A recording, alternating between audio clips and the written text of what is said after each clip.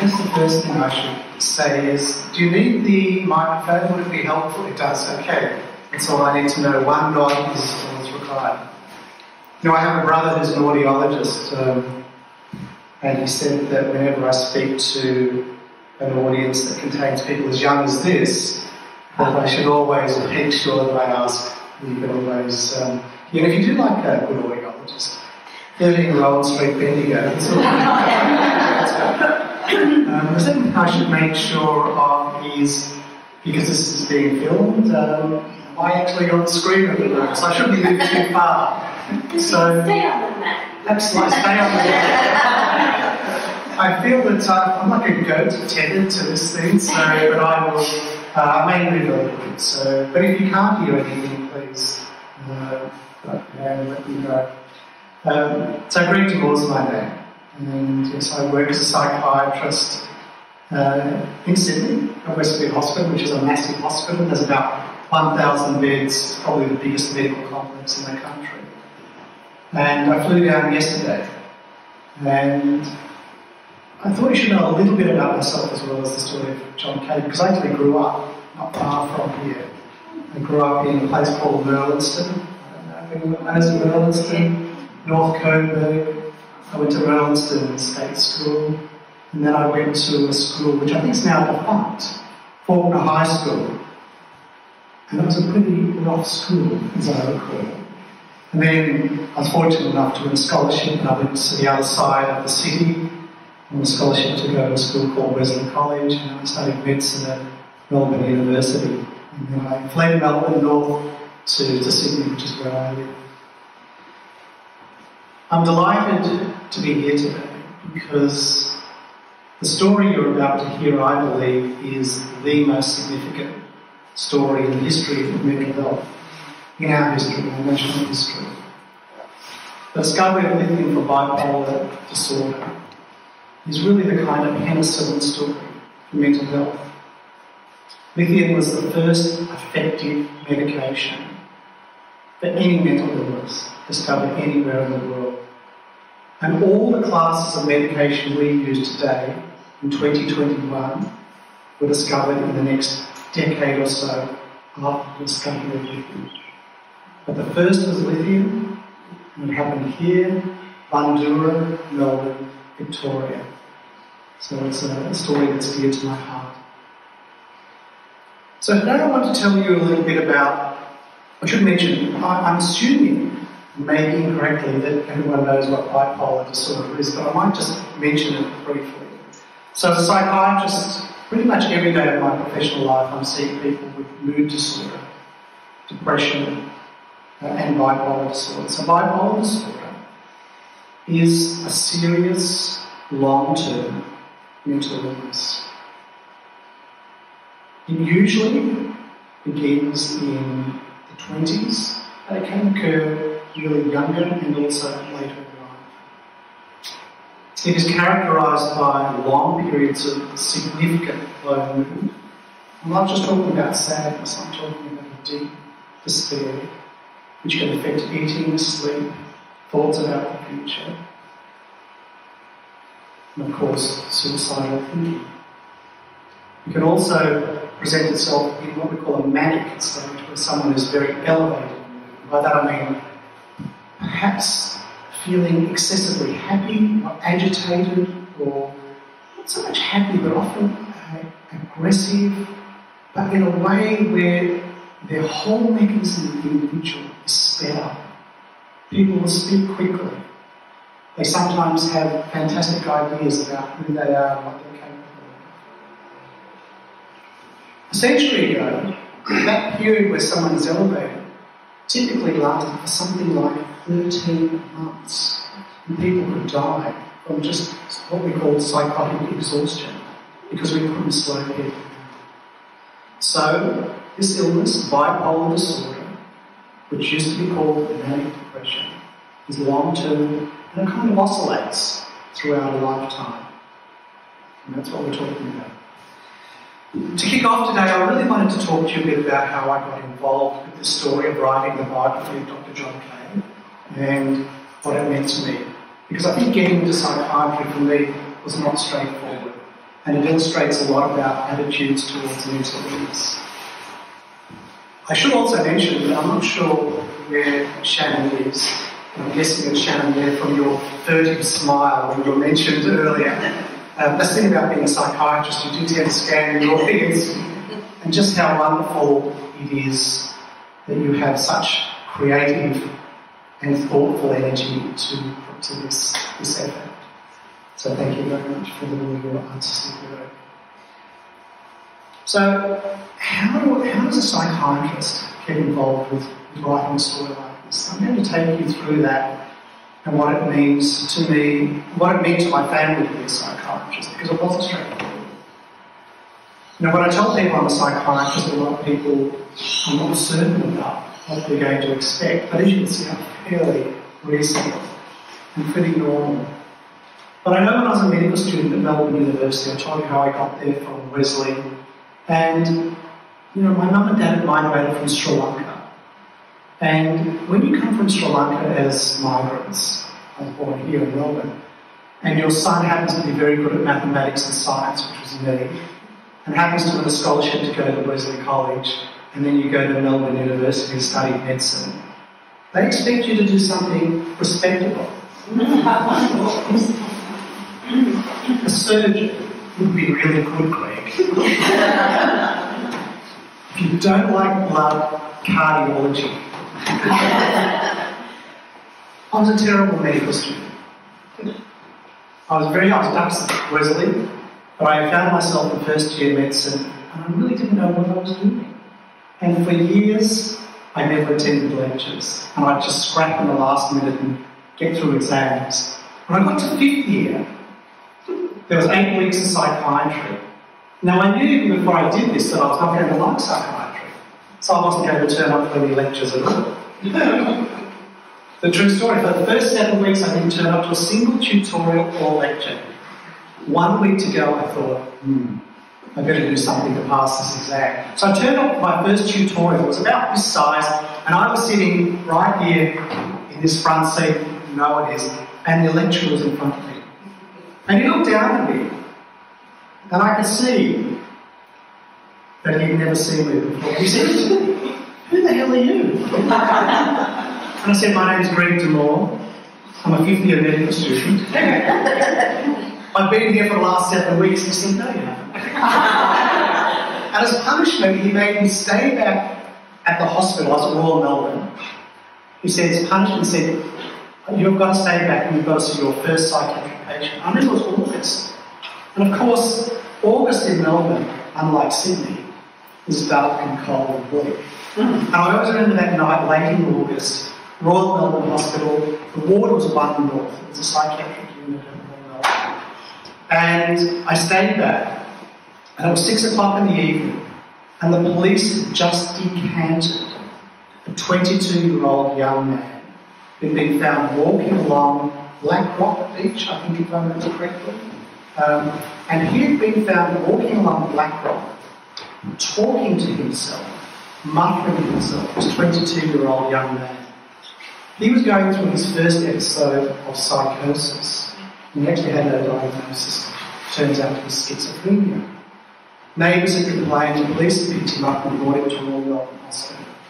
And I always remember the police bringing him into a room where I sat by myself to do my first psychiatric interview as punishment. And for the next 1 hour, the lecturer left, and I sat with this 22-year-old man. For the next hour, there were 2 terrified 22-year-old males. I was in one corner and my patient was in the other corner. But at the end of that single hour, I walked out of that room and I thought, bloody hell, that's the most interesting thing I've done in 5 years of medicine. And I jumped on the tram outside Royal Parade, I jumped on the tram, and I remember standing and this was going through my mind. This is the only thing in 5 years of medicine that I've really thought I liked. And I resolved by the time I got to Bankers Road, I don't know if you know, it's the top end of North Coburg, I jumped off the tram and terminus, and I started walking all the way back to Rocky Avenue Girls, which is a 20-minute walk in the dark. And I kept on thinking, I'm going to be a psychiatrist. Now I'm going to tell Mum and Dad. So I got home, and that night, there was just myself and my parents, and we're eating chops and sausages. They were trying to be good Australians. And they were really hard chops, you know, sort of thinking the bang on the side of the table. And halfway through, I turned to Mum and Dad and I said, I'm going to be a psychiatrist. Yeah, you could have heard a pin drop. Nothing was said. So I raised my voice and said, Mum and Dad, I'm going to be a psychiatrist. My mum, who just seen the film Psycho, it's a true story. And it's sort of sad in some ways, but it's true. She looked at me and she said, you can't do that. We should mention to you, as by itself, revealing a little bit about our family history, we have significant psychiatric history in our family. So when Mum heard me wanting to be a psychiatrist, she said, you can't do that. Her great fear was that her son was going to lose his mind. And she said that to me.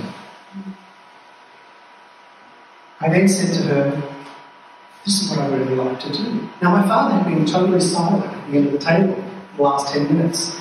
And in the manner of women of her generation, my mum turned to my father and said, Desmond, it's time you said something. My dad looked up and he's still chomping on his sausages and he said, son, your wanting to be a psychiatrist is like the hula hoop.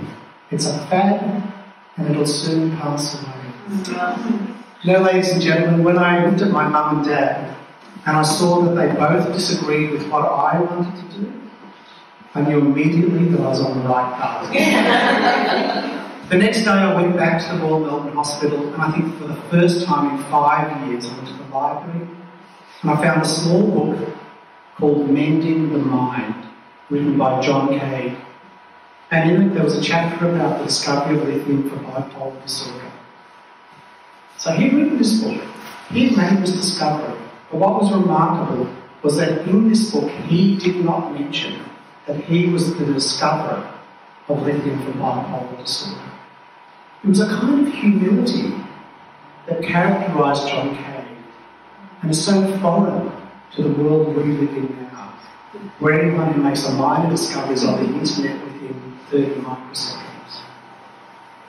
I was always affected by that book. That idea incubated for decades until I got the opportunity in the last few years to write his story. The story of John Cade really begins at the early part of the 20th century. He was born in 1912 in Western Victoria. Now, clearly I can't tell you his whole story, but he grew up, his father was a local GP. His father went off to war, World War I, was at Gallipoli, was at the Western Front, and was profoundly affected by a thing they called back then shell shock, we now call it post-traumatic stress disorder. So after the First World War, when John Cade's father came back from war, he was so affected by shell shock that he couldn't continue being a GP. So John's father elected to work as a mental health doctor in a large asylum in Beechworth. I don't know if you know the town of Beechworth that well, but there's a massive asylum there on top of the hill. So after the First World War, that's where John's father took the family. Now, why that's important is that John Cade, as a young kid, lived on the grounds of mental hospitals. And it profoundly affected his life. He got to know and understand the patients in those hospitals. First as people, secondly as patients. And it was a sensitivity and warmth of understanding that he carried with him his whole professional life.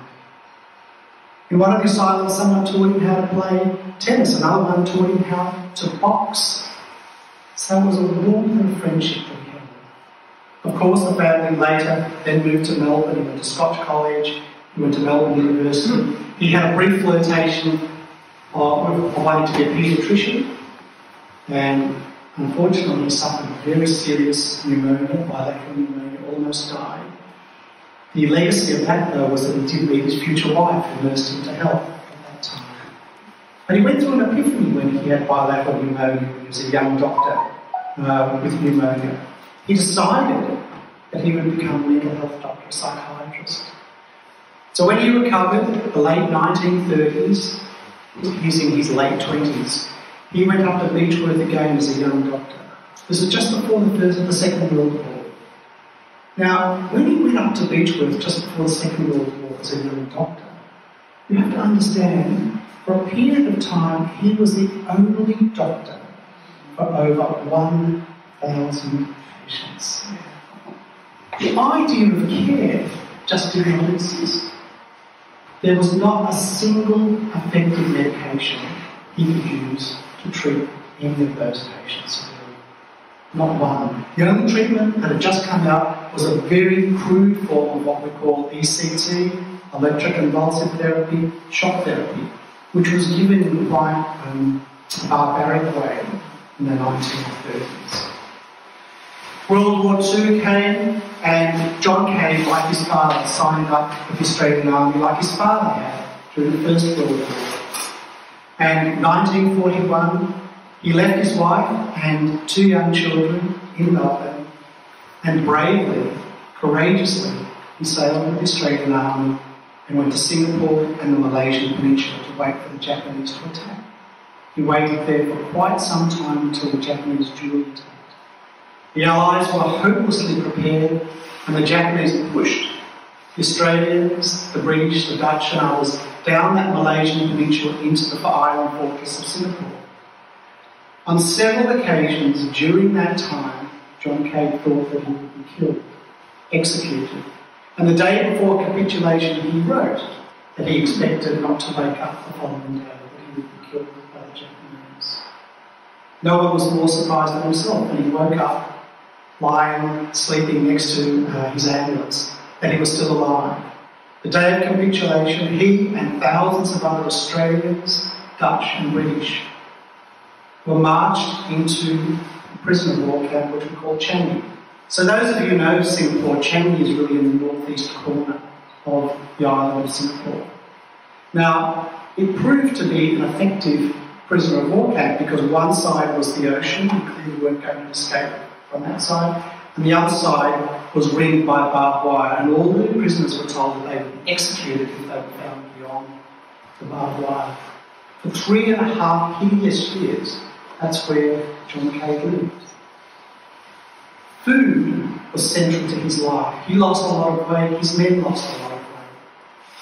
But he was remarkably brave, and so were the other individuals. Sometimes they would go beyond the barbed wire and find jungle food, like jungle pythons, bring it back to the camp, cook it, and give it to themselves and their men.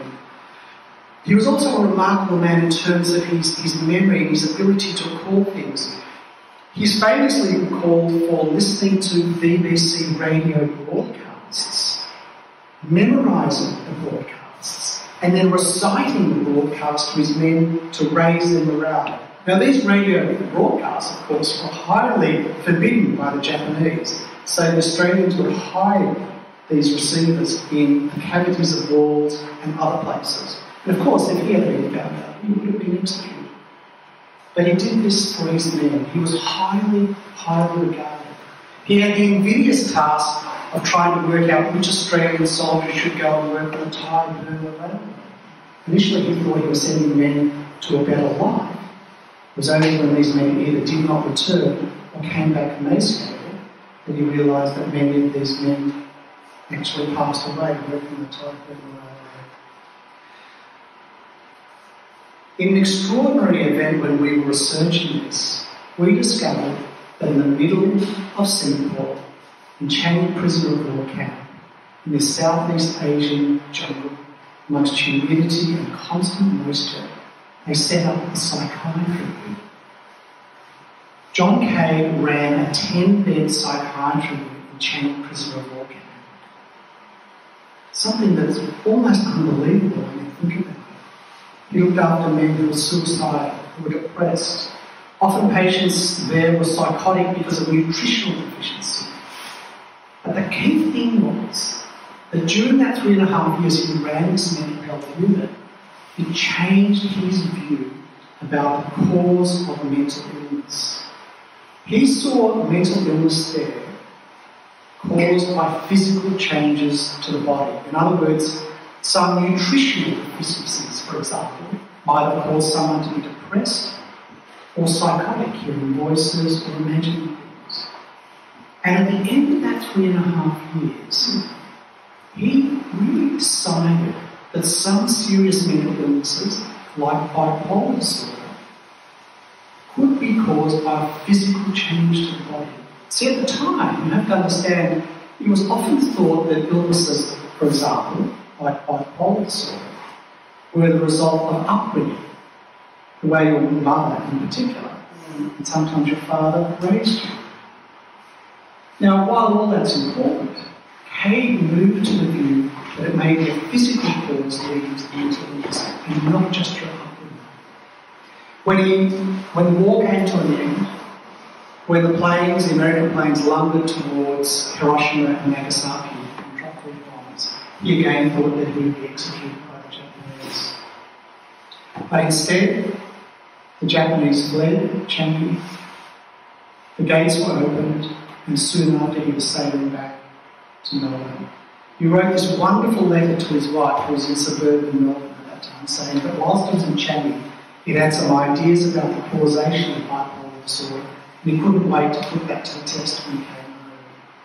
When he came home, damaged in many ways, emaciated, and Jack Cade will perhaps talk about what he looked like when he returned.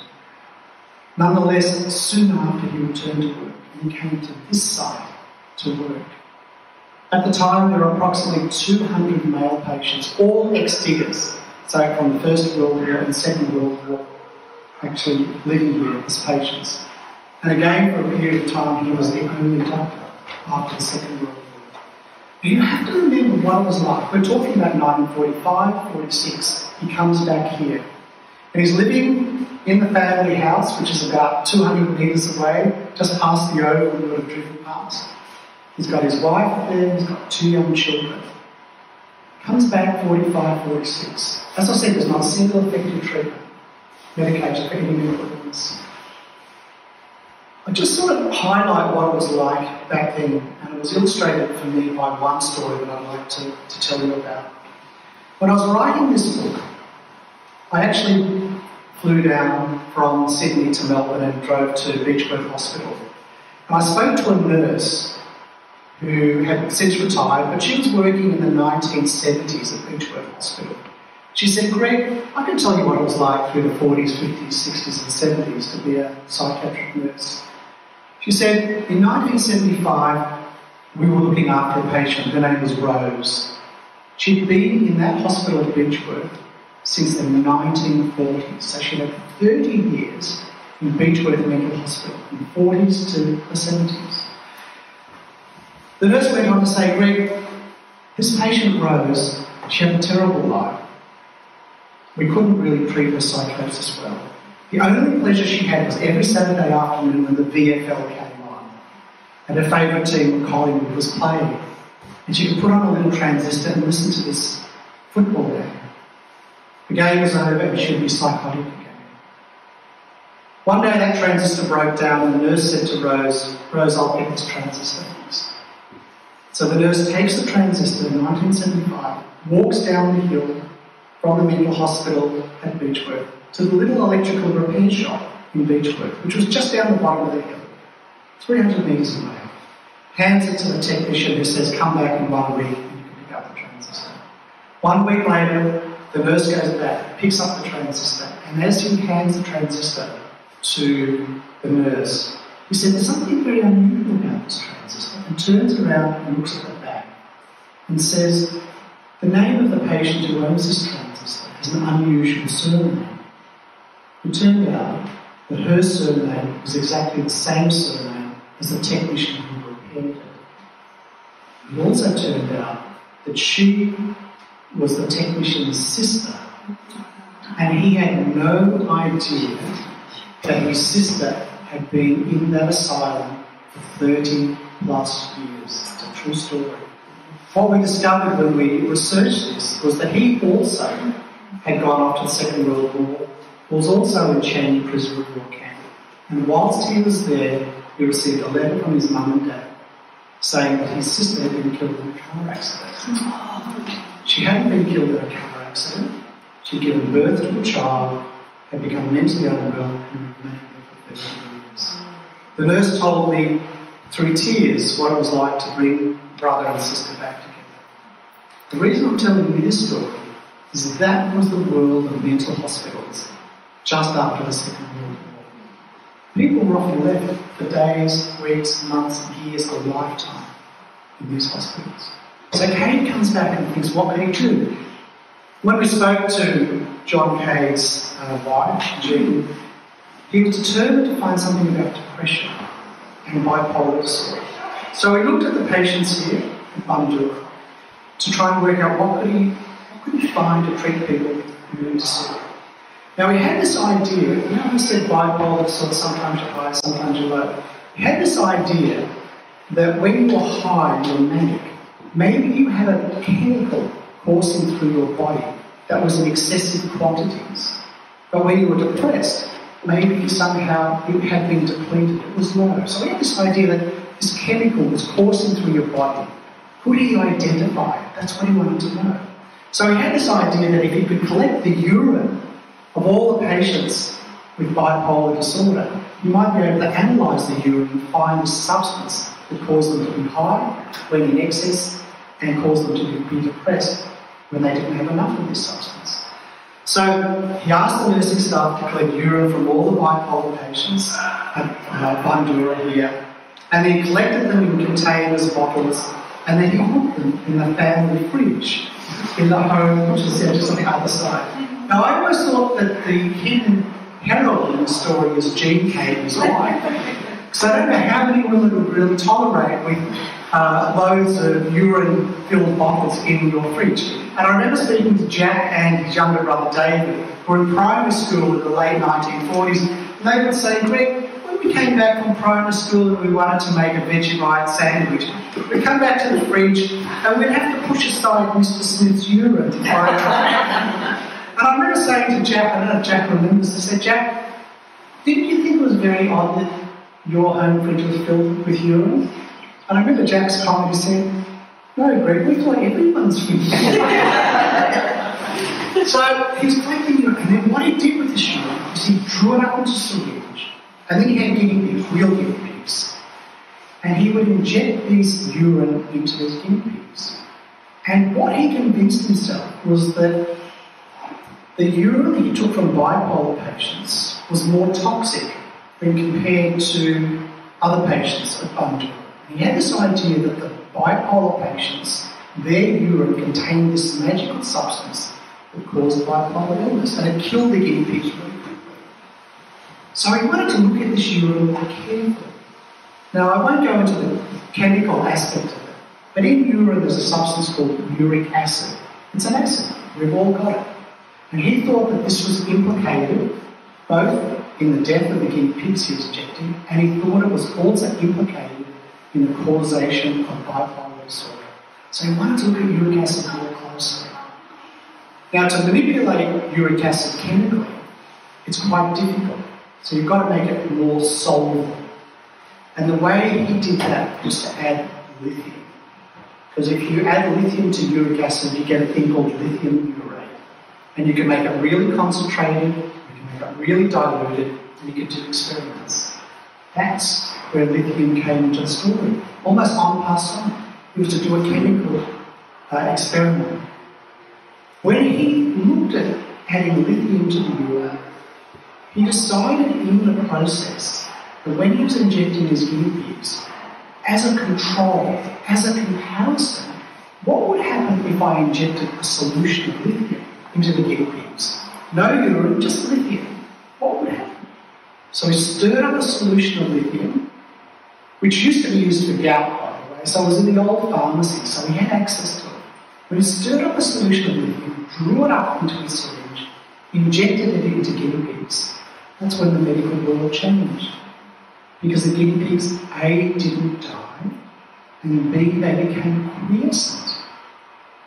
We interviewed Jean Cade, his wife, and she can remember the very day John Cade raced back from this pantry, kitchen that they were using, just not far from here, raced back into their family home and said, "Jean, come and look at this guinea pig." She said she was dragged by the arm back into his old kitchen, wondering what's going on. And he picked up this guinea pig, turned it on its back, and it just remained like that. It didn't right itself, it didn't wriggle around. He instantly thought that if lithium could quell a guinea pig like that, maybe it could quell the psychotic agitation of the patients around him. Now, it was a leap of faith in lots of ways. You have to remember in 1946, 47, 48, when he was doing these experiments here, there was no ethics committee. The only person he had to answer to was himself and his own conscience. So secretly, without telling anyone, including his wife, John Cade stirred up a solution of lithium and over 2 to 3 weeks took lithium to see what would happen to himself. It's sort of craziness and courage all at the same time. But he didn't die, he didn't collapse, he didn't go down in convulsions. He had mild gastric upset, but he was well. After 2 to 3 weeks of that, he resolved to find a patient to give lithium to see what would happen. He looked over the back fence, and amongst the 200 plus patients, he picked out a man called William Brand. He was nicknamed the Monkey by the nursing staff here, which was an unfortunate name and told also about the way people were regarded. He was called the Monkey because he'd often rifle through rubbish cans looking for things. Now, the famous story about Bill is that he was untreatable. I went back and found the original notes from 1948. The doctors regarded him as untreatable and, in fact, making up a lot of his symptoms. A very unsympathetic view. He'd been in and out of hospitals for 30 plus years.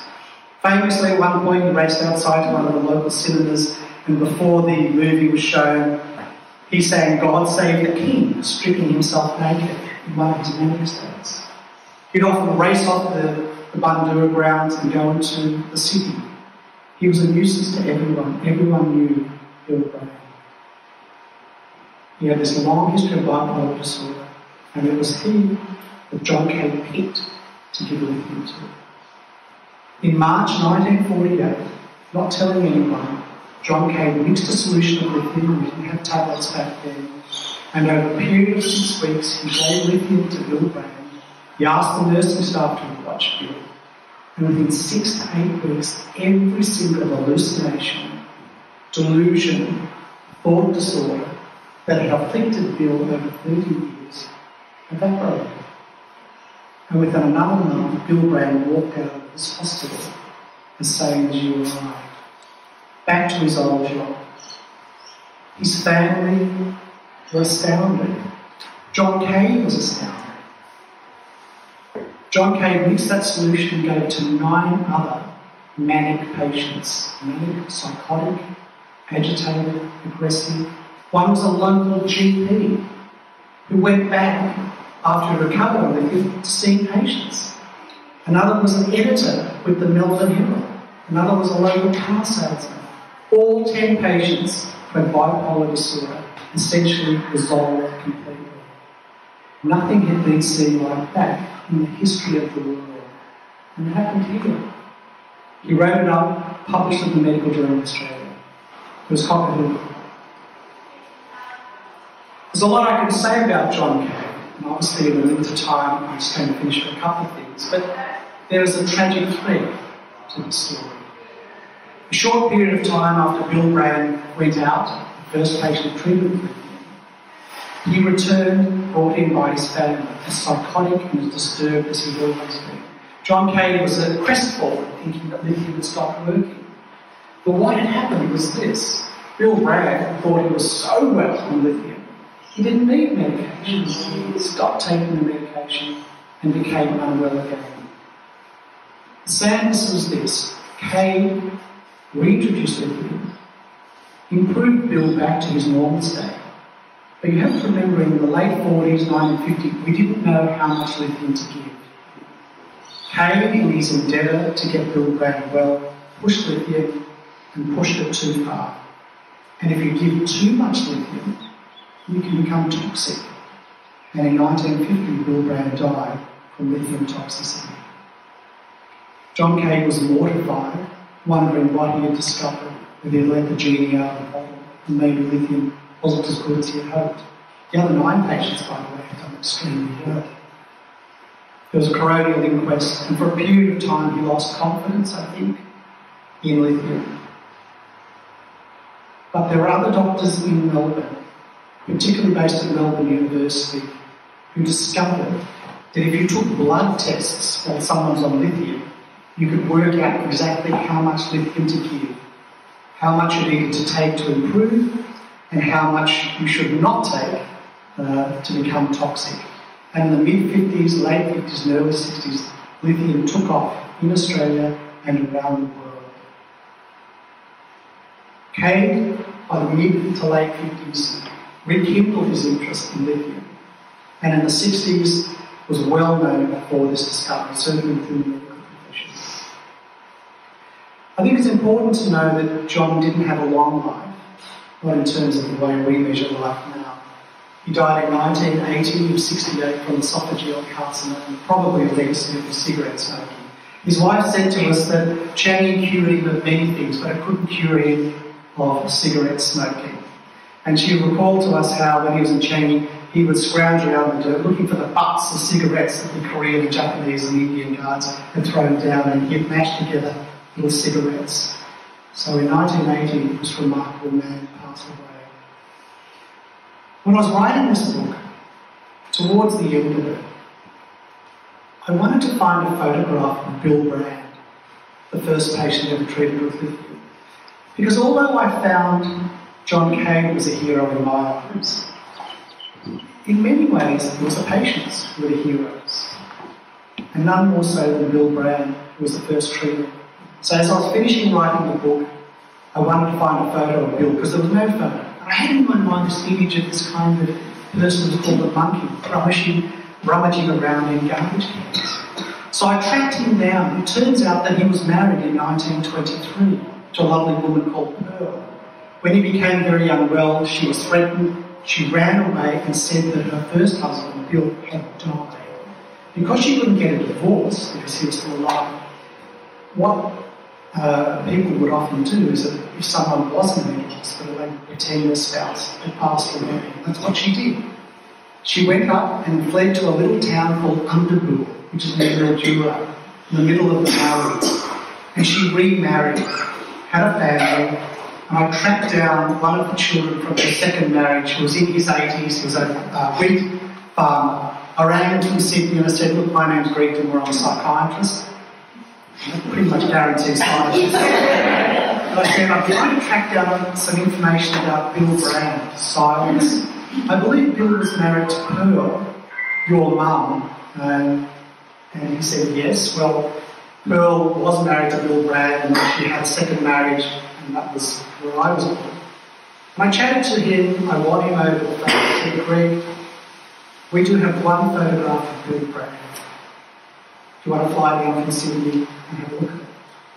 So next week I flew from Sydney to Melbourne, and I flew from Melbourne up to Mildura and drove 3 hours in the heart of the valley to a small town of Bundoora with 213 people. They lost their football team last year. And he said, this is the photo we found. Pearl, Bill Brand's wife, died some years ago, and we were going through her house. We found this photo, and he pulled out a photo that was about a metre high and half a metre across, an oval shape, in pristine condition. And there was Bill Brand and his wife Pearl in 1923, before he was mentally ill. And I looked at him and I thought, he looks so much like a boy. Like a mother would want to look after him and make his Vegemite sandwiches before he went off to school. And I looked at him and I thought, this is what he looked like as a young man before mental illness ravaged his life. My final thought was, I looked at him and thought, if lithium had been around in 1923, his life would have been profoundly changed, and so would his lives. Lithium is not a perfect drug. It's a hell of a lot better than anything we had beforehand. In 2021, for many patients, it still is the gold standard for severe bipolar disorder. It can have significant side effects, but it has saved hundreds of thousands of lives over the last 50, 60, 70 years.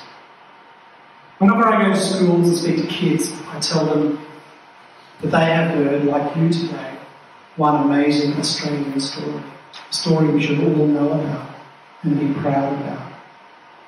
I also like to tell them that they don't have to look to the United States or Britain or anywhere else for great and wonderful stories. We've got them here. And this great Australian story began right here where you sit. Thank you very much.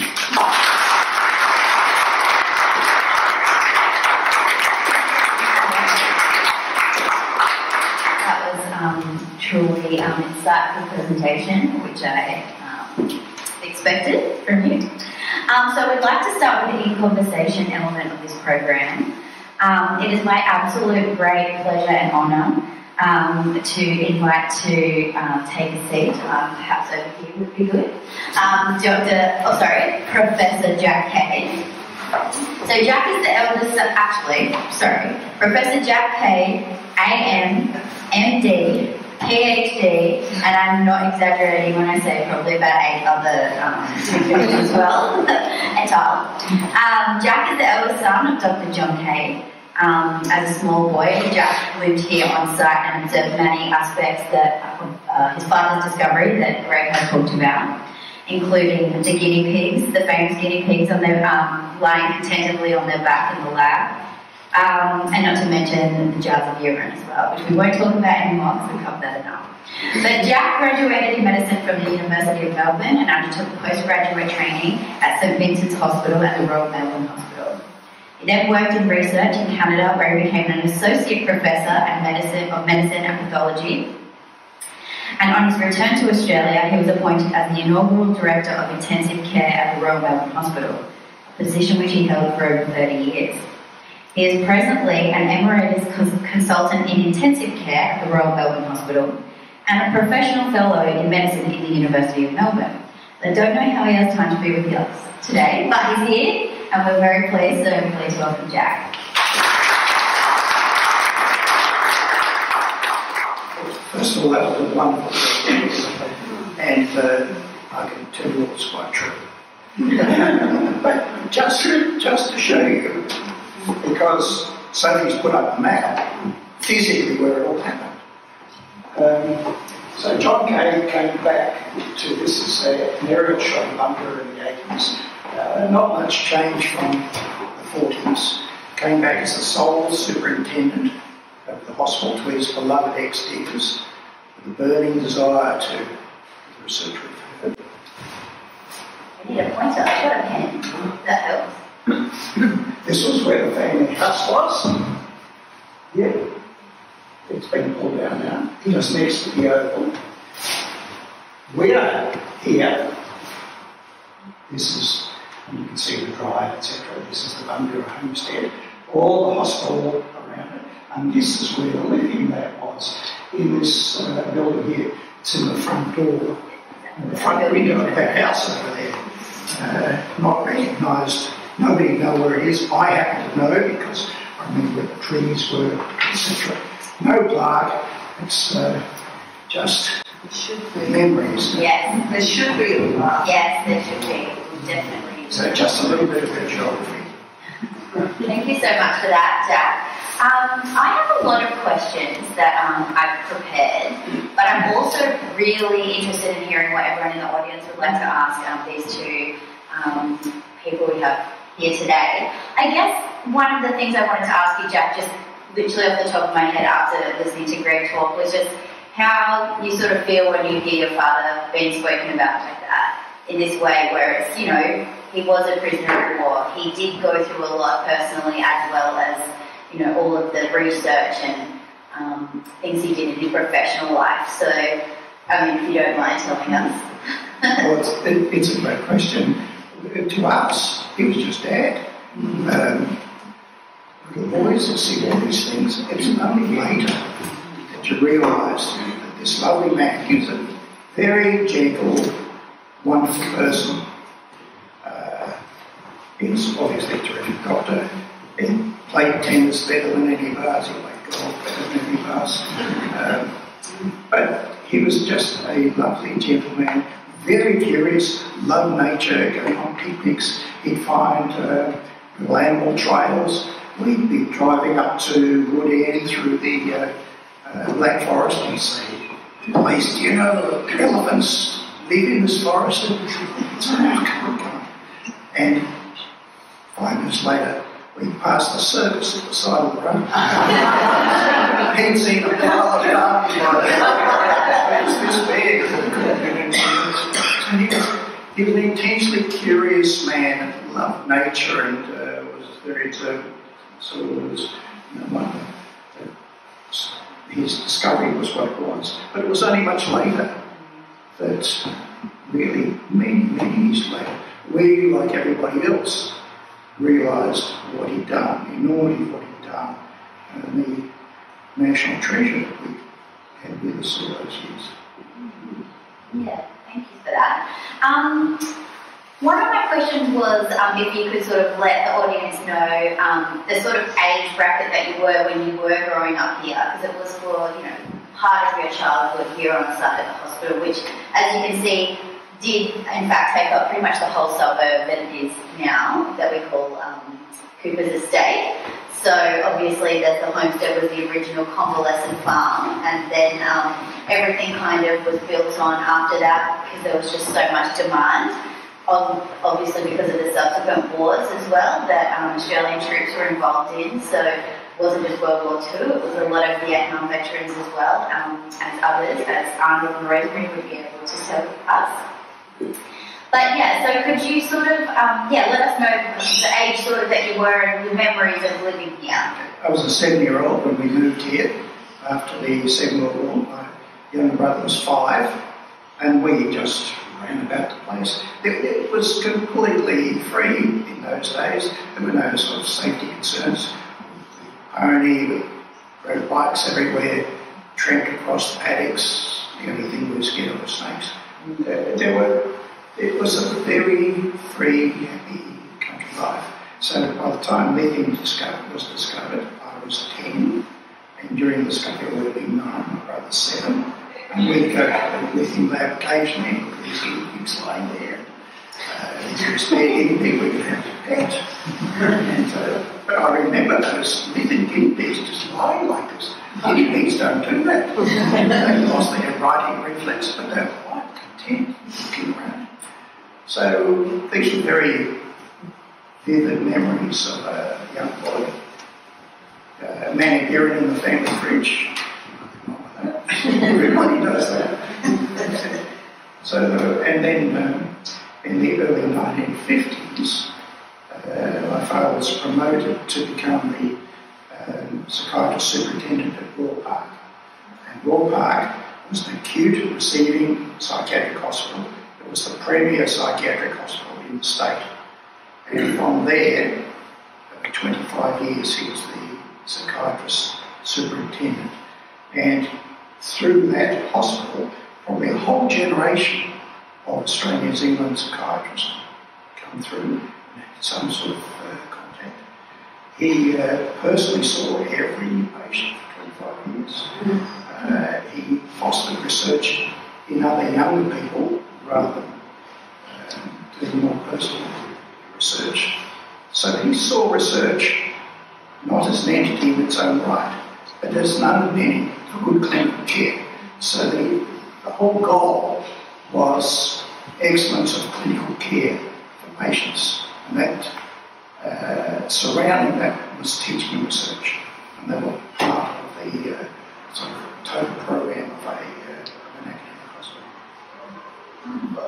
I've actually just popped up this slide, which is Dr John Cade here, which I believe was taken on site at the family. The front gate. That's right. That house. And this is pulled out. Peter. That's the family dog. That's Peter. Nice smile. And only John Cade would have a cocker spaniel and scared the water. So no swimming in the creek for the Well, next one, after David was called Peter, and we always said he was named after the family dog. I guess this one's like for both of you, I think, but from different points of view. So Greg and Jack, how do you feel that Dr John Cade would have reconciled with himself the outcomes of those early human experiments, like with Bill? So how do you feel, I mean, besides the fact that we were mortified, how do you think that sort of went on to inform how he approached his role as a practitioner? Well, there's a few things I would say. To partially answer your question, I think you've got to remember that try and transport yourself back to 1948. I'm not sure who won the premiership that year. Probably Carlton. 1948, in a mental health and medical perspective, that context, people were desperate. You've got to understand what drove people to do what may seem like something outrageous, like taking lithium. Where does it come from? What does it mean? You're taking it yourself? Aren't you worried? I think the design was, or the feeling was, that mental illness, whether it's schizophrenia, bipolar disorder, depression, whatever it may be, really was so devastating that we had to try things, even if they seemed outrageous. And so John Cade was actually very typical of psychiatrists of his time. They tried bizarre and unusual things because the motivation was so deep that they felt they couldn't lose anything. You've got to understand that people die all the time from physical illnesses in these mental hospitals, from psychiatric illnesses. The despair was amongst families. I mentioned lots of reports of families just dropping off patients and then just not returning. So in that context, whatever he did had to be better than what existed. That's the first thing. The second thing I'd say is that he was an honourable man. I'm not saying it's just because Jack is sitting next to me. he was deeply religious. He was Catholic, and he would go to church every Sunday. But I'm not thinking so much of religion. It really gave him a kind of moral compass in life. That he was determined to help individuals. And so when he came across lithium, it wasn't just an accident that he took it himself. He wouldn't damage another patient without taking it himself. So I think when he discovered that lithium could be of great benefit, I think, of course, it affected his life tremendously for a couple of years. But then he was equally devastated by the death of it took him some years to come around again. The other thing I want to say is that you mentioned how did it affect him as a practitioner, as a psychiatrist. Well, the legacy is that all of a sudden you have a devastating illness like bipolar disorder that to all intents and purposes was cured by lithium. If you know anything about chemistry, it's the lightest metal, it's number 3 on the periodic table. When the Big Bang occurred, ladies and gentlemen, only 3 elements were formed: hydrogen, helium, and lithium. There's no pharmaceutical company that has a patent on it. It's God owns the patent. And I think that's the legacy. All of a sudden, there was this confronting notion that something physical that could be dug out of the earth could profoundly change someone's mood, their cognition, their future, and their family around this particular patient. So I think he was always immensely proud of his discovery, and as I said, it led to a whole flurry of investigations around the world that led to other antidepressants, other mood stabilizers, and other antipsychotics. So Yes, in all kinds of ways, I think it affected him and others. But it was a struggle until lithium was fully accepted. Wouldn't you agree, Jack? In sort of mid to late 50s. Yes, very well said. And as Greg has pointed out, he was a very modest man. In his own book, he didn't even describe himself as the discoverer of lithium. And he was he's quietly proud because it had a huge impact on psychiatric care. But he was so modest when eventually, because it couldn't be patented, none of the pharmaceutical companies in America would put it through the FDA. So we in Australia had lithium for 20 years before it was allowed in America. Of course, America was still very forward. Mental illness was due to the fact that your grandmother's potty training was not right, and it was psychological. Whereas this had reinforced his and others' views of the holistic nature of mental illness, and the brain and the body interact in many ways. But his modesty was exemplified when eventually it was approved by the FDA after one of the pharmaceutical companies had been persuaded to put it through in a philanthropic way because they weren't going to make any money. He won the most prestigious, was awarded the most prestigious psychiatric award in the United States, so he had to go over and get this award.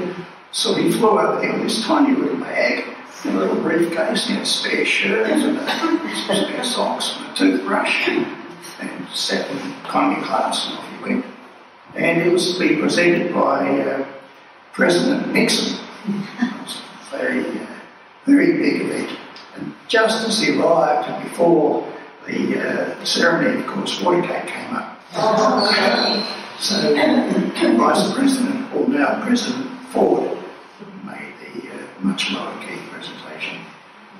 I think that's, if I just say, I think the issue about pharmaceutical company making money out of these discoveries is still relevant in 2021. So lithium is not under any sort of patent. So if you look as a psychiatrist, if I'm looking at different medications to treat someone with, there's almost no publicity.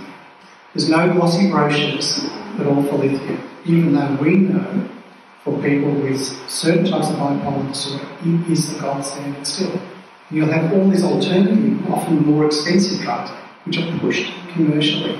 So it's important that we remember that as doctors when we're doing prescribing. I don't know, just so whether you're going to ask Jack this because it's one of my favourite stories. I was hoping Jack might be able to. Very well. I really would love Jack to relate his memories and stories of Bill Bragg, the first patient that was ever treated. As I mentioned in my presentation, as much as I regarded John as the hero, you just got to think about it. In many ways, Bill Bragg is a hero too. And I know your stories with your brother and others. So if I could impose upon you, Jack, to tell us a little bit about Bill Bragg, the first person you treated with bipolar disorder.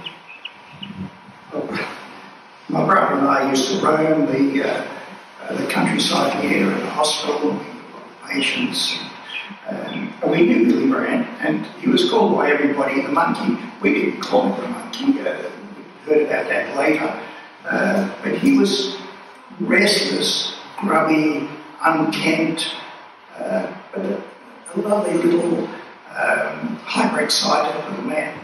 And he used to get a paper bag of humbugs from the Red Cross each week, and he'd share them with us. And he'd bring them down, and we'd sit on a park bench, and Billy would be there, and my brother on either side, and he'd give us each a humbug. He'd make what humbugs. And he was, put your guns on, you've got to spit it out. So we'd both be sitting there drooling, humbug, with this black spit, which we had to dispose of. We weren't allowed to swallow it. So Billy he had great charm and generosity, but he was completely incapable of any sort of normal human activity like looking after himself and his personal hygiene, and he was a lost but lovely little soul.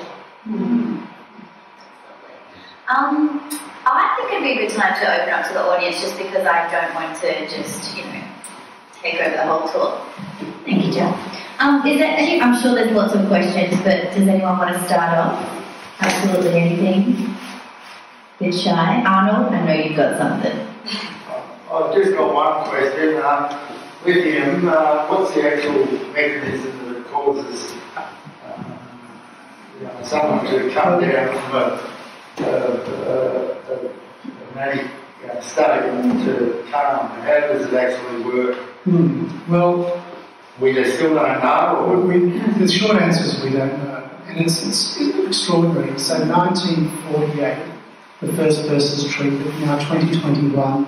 And you can find, if you Google lithium or Google scholar if you're more academic, and you will find thousands upon thousands of articles about lithium. And we still don't understand. What we know is this. So in 2021, it is more effective for the severing of bipolar disorder. So it's less useful for people who have more mild and moderate illness, but it's more useful for people who have severe end. We think there are all kinds of theories. I mean, when you look at a brain cell, of course it's wrapped in a membrane, and we think it might interact with that membrane, and it alters the way other chemicals move in and out of the cell. There are other theories which I won't go into. I mean, more recently, lithium's been used as a possible anti-dementia medication because it actually preserves brain cells. And there's a huge amount of research. There's been some other research recently, and this is extraordinary, that some lithium is found in natural waterways around the world. And this is pretty solid research. In the parts of the world where lithium is high in natural springs, actions of violence and suicide are lower. And there's been a recent publication that's come out just in the last 12 months, and people have wondered whether it's related to lithium in natural waterways. So it works, that's where it primarily works, but how fundamentally it works at a sort of biochemical level, we still don't know. Now, you might say, or my father might have said, he's passed away, and said, now Greg, well, that's psychiatry, it's not unlike, if you're a surgeon, you cut something out or whatever. But the truth of the matter, you may disagree with me, Jack, but there's a lot in medicine we don't understand. There's a lot of treatments that we use that we still don't understand the fine print. It doesn't mean we don't use it. And I think that's very, very important. The issue of compliance or staying on lithium is as pertinent today as it was back in the 1940s when Bill Bain stopped taking lithium. But I also say that this is really important. As a psychiatrist in the early 21st century, whilst medicines like lithium are vital and have changed our way of managing patients, lithium is not a panacea. No drug is a panacea for mental illness. How that person who has bipolar disorder suffers, how we treat them as an individual, looking for their strengths, dealing with their family, and that interaction, that is as vital as any medication we might want to give anyone. And that should never, ever be forgotten. Thank you for that. Do you want to add anything to that? Or... Greg, of course, is quite correct about the extension of that mystery to much medicine. And perhaps the best parallel example is general anaesthesia. We still don't know how general anaesthetic agents fundamentally act on the brain. Clearly they do, clearly they're important. The fact that we don't know their detailed mechanism of action does not at all detract from their clinical use, clinical utility and widespread use. Jack, actually on that topic, could you just tell us a little bit about perhaps when you came to the decision, I suppose, when you were finishing high school and starting university, that you too wanted to, take this journey for your profession and your vocation, I would call it, the labour of love. What stage you sort of decided that yes, you two would undertake that, and your experience in your very robust career history? Well, I'm not sure why I went into medicine from school, but it was a sort of a logical thing. I've done the science subjects, and I knew a lot about medicine. I probably knew more about that than other careers. It looked great, so I went into that. But intensive care was a brand new field at the time, and those of us who were very early in the field virtually had to learn as we went.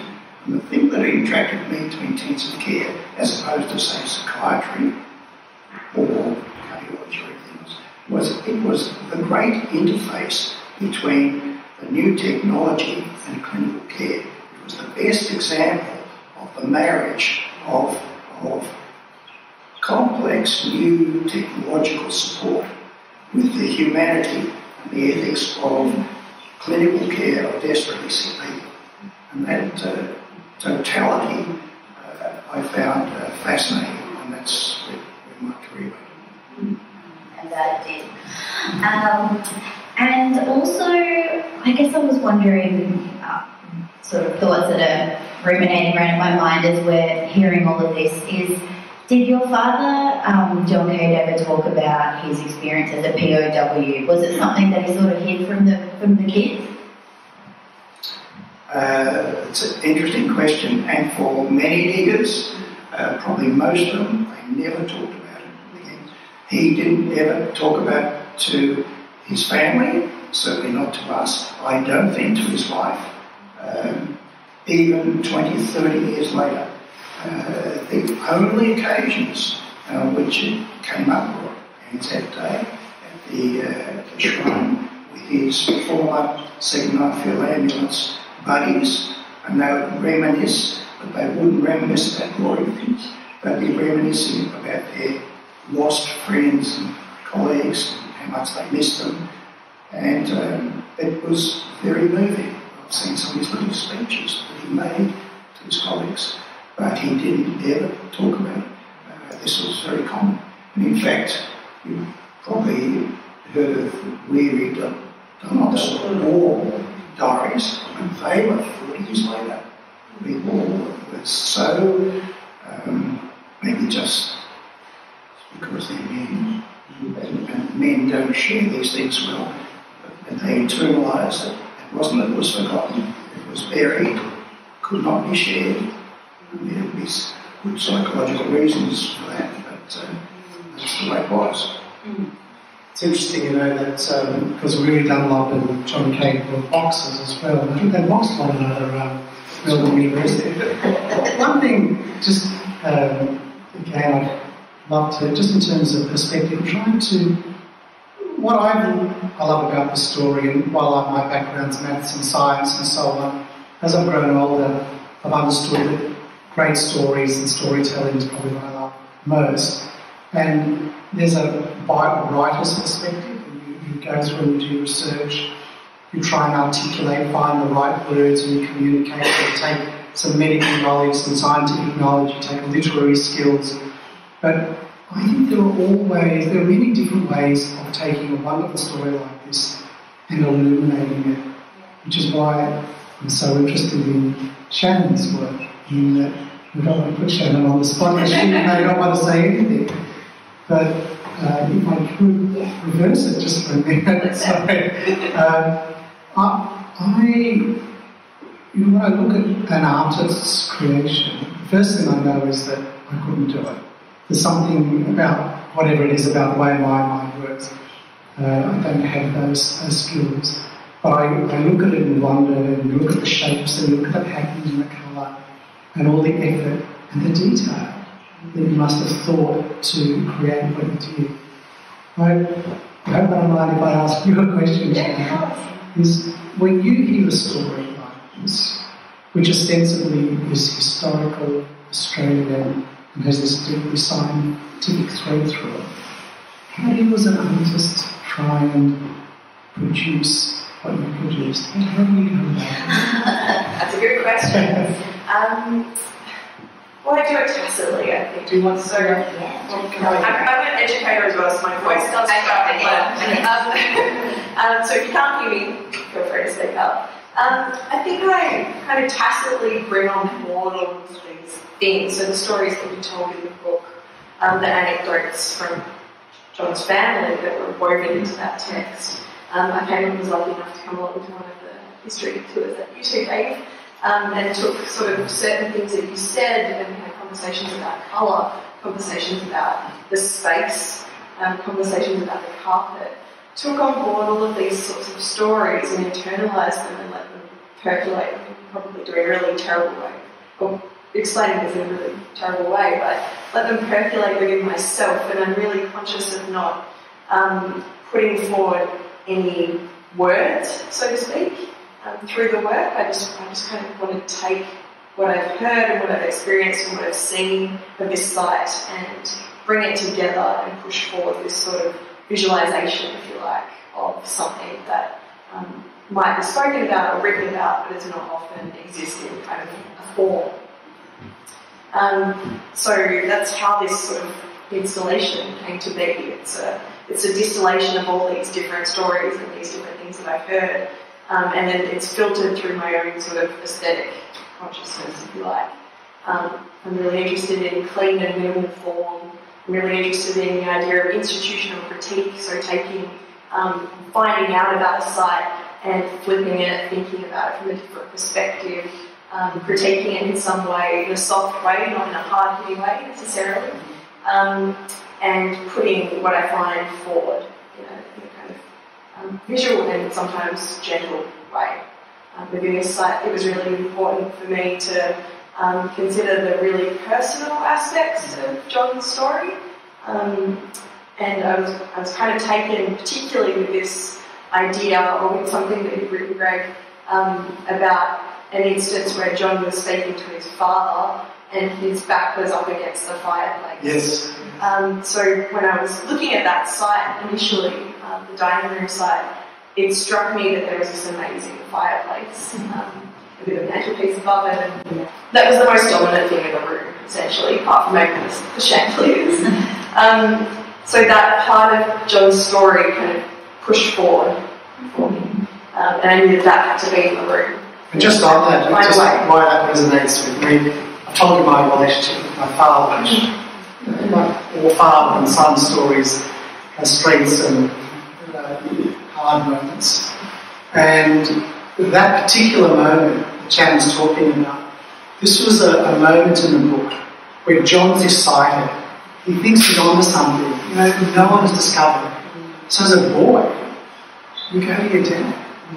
And what you want is you want your dad to say, that's great. Instead, often happens, and what happened to John was that his dad didn't quite understand what his son was on about. Was diffident, a bit standoffish, because his personality is from a different generation, and John was deeply, deeply disappointed that his father didn't give him the kind of confirmation of that excitement. And so I'm struck with you that you noted that. That was a really important point. And then you create, so I just went and had a look at something, part of your work, and you reconstructed, Shannon, I think, the sink where John Cade had done experiments, and you had at strategic points in the sink, you had cups for tea, because drinking tea and having cigarettes was very strategic importance to John Cade. He had to set times during the day. He was a somewhat methodical man with the metronomic efficiency.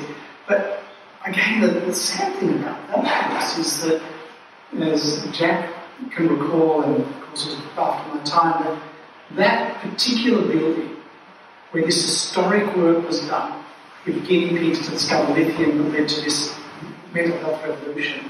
Sometime during the 1980s, as I understand it, Jack, the family, I think, wrote to the then state government asking that it be preserved, but it was pulled down. And you just look at that space and you think, you know, would you pull down the laboratory where Alexander Fleming discovered penicillin? And you just wonder about the inhibited mindset of the government, whatever persuasion, whatever colour, not to preserve something like that.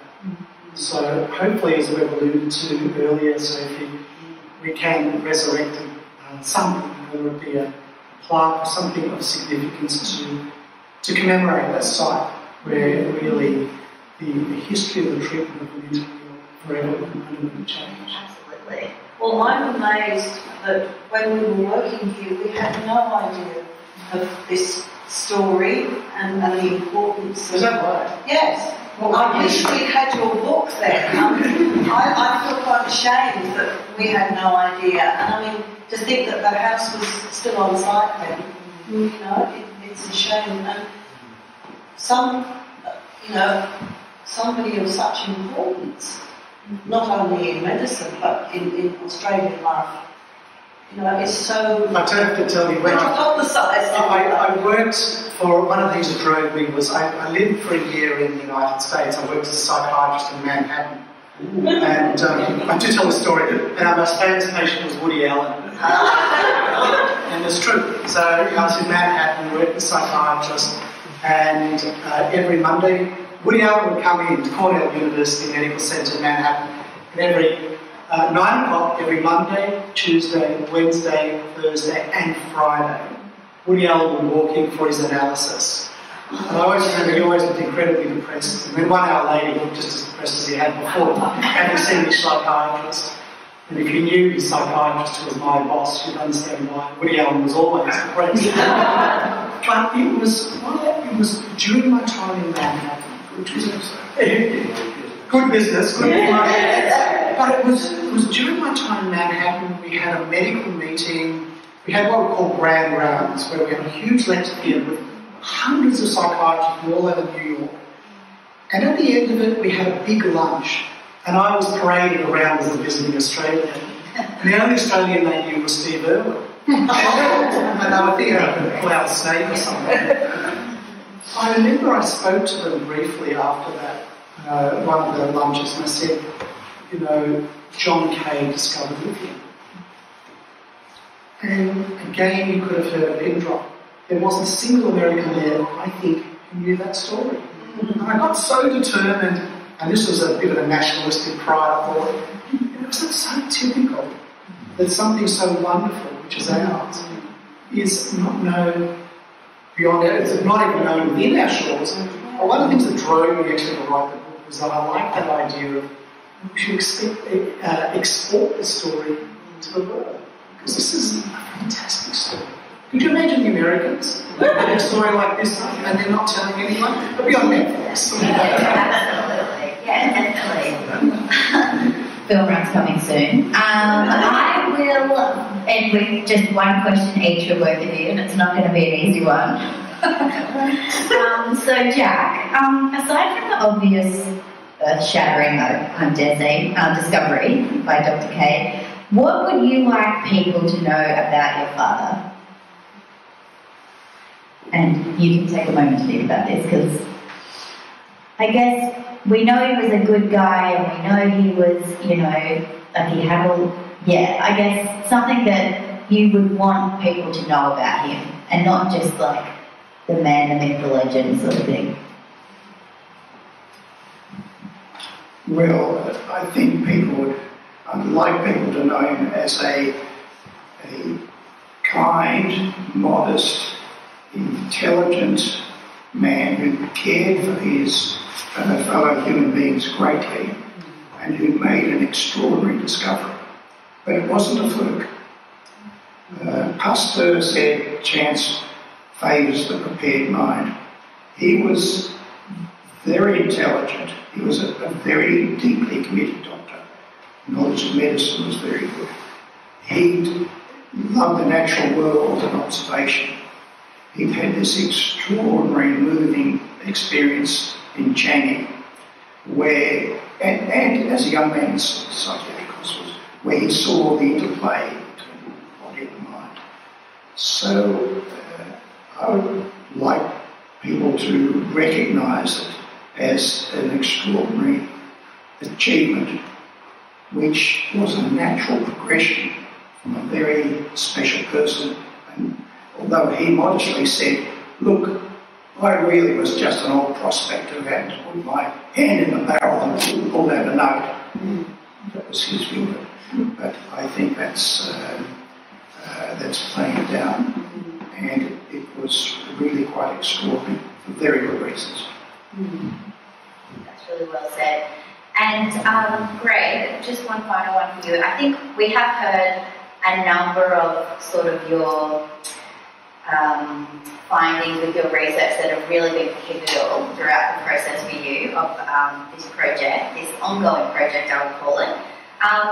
But I guess, is there an aspect of information that really resonated with you and perhaps caught you off guard? I'm sure there's lots of these moments, and I know that you've spoken about them, when you spoke to the nurse and throughout different interviews and just things that propelled you forward, but was there something that just really, I don't know, caught, you just really didn't expect it, I guess? There are two things I'd like to say to that. One is that if you're well, if you're healthy, physically and mentally healthy, it's difficult to fully appreciate what some people in life go through, whether it be physical ill health or mental ill health. And when I discovered Bill Graham's life, what he had gone through, the way he had been treated, the way he had lived on the streets, the way he had been spurned by the medical community as fabricating symptoms, it just kind of drove home to me, this is what some people go through. And it isn't just a title, bipolar disorder, or any other title, but people live these sort of lives. And in a world that we've seen in the last few months, that a parliament that often lacks sensitivity, generosity, and humanity, we've got a long way to go in the way we treat one another. That's one thing. The second thing I'd like to say is, and I've only alluded to it because it's a little bit on the edge of the John Cade story. And this is a story I love and researching at the moment. I mentioned to you how lithium was discovered, that if you give too much lithium, though, it can make you toxic. If you give the right amount, it's fine.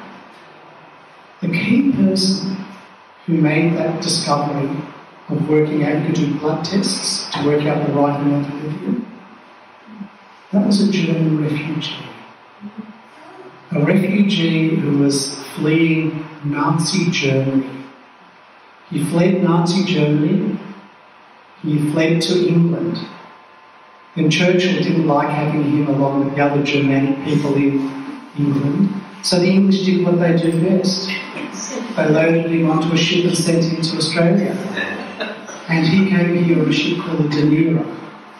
And he was in a refugee camp in Western New South Wales and then outside Bundoora in Victoria. And he was discovered there by a professor at Melbourne University. And that refugee from Nazism, from Churchill, ending in a refugee camp, and doesn't this have a modern ring about it? Was discovered, and it was he, more than anyone else, who rescued this idea of lithium, of finding blood tests. So those two things, how we treat one another, is important, but also that idea of, refugees have given a lot to this nation, and it links in with the story. Well, I think that just about wraps it up in case anyone has any questions, but I'm sure Professor Jack and Dr. Greg would be happy to answer some one-on-ones if you don't want to ask it out loud. But thank you so much for your time. I know it is precious. And yeah, this is wonderful. And I'm so glad it was filmed so more people can hear about it too. Thank you so much. Thank you.